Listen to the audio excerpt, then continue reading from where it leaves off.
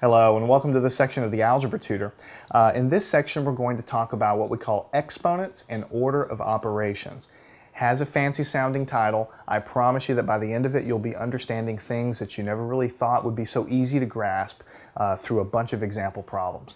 This is the first section in this sequence where we're really going to start doing some things that sort of resemble algebra. A lot of students get turned off to algebra in the beginning because they open the book and they see all of these symbols and things that they've never seen before.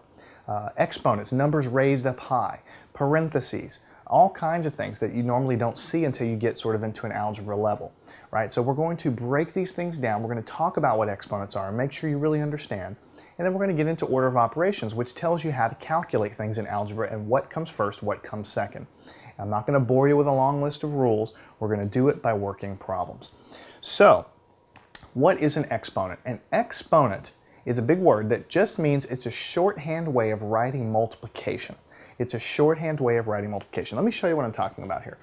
If you see something in a book that looks like this, 4 with a 2 on the top, this is an exponent. The 2 is what we call an exponent. And it's a shorthand way of writing this. 4 times, the dot is times 4, right? So we call this 4 squared. Anytime you see a 2 up there, it means squared. It just means that you take the bottom number and you multiply it by itself as many times as is indicated in the exponent.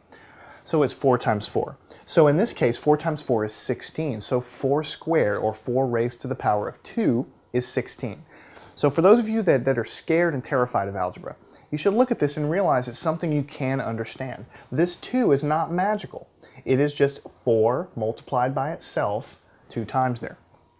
4 squared. So likewise, 4 raised to the power of 3 would be 4 times 4 times 4, right? You multiply by itself 3 times because that's the number indicated at the top.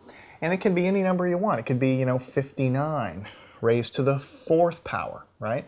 And that would be 59 multiplied by 59, multiplied by 59, multiplied by 59. Now this is a very large number. Take these numbers and multiply them in your calculator, you're going to get a giant number. This is why we use exponents. It's kind of a big pain to keep writing this multiplication out. We can write it like this and wrap it up much, much smaller and keep it nice and neat instead of writing all this multiplication out everywhere.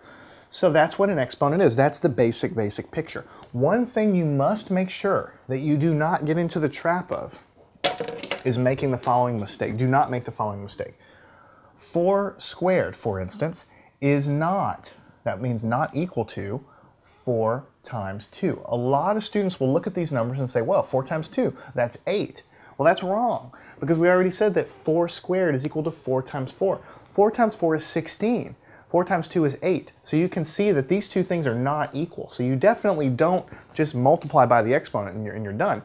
What you're doing is you're multiplying the bottom number here by itself as many times as indicated by the number up there. So we already talked about it, but I'll just write it down. So for instance, 4 squared is equal to 4 times 4 is equal to 16. That's how you get that. All right? Let's do another one. Let's say we have 6 squared. What would that be equal to? That would be 6 multiplied by itself 2 times, because that's the number here. 6 times 6 is going to give us 36. You can see right away that 6 times 2, if you just did that, would be 12. That's nothing even close to 36, so just forget about multiplying these.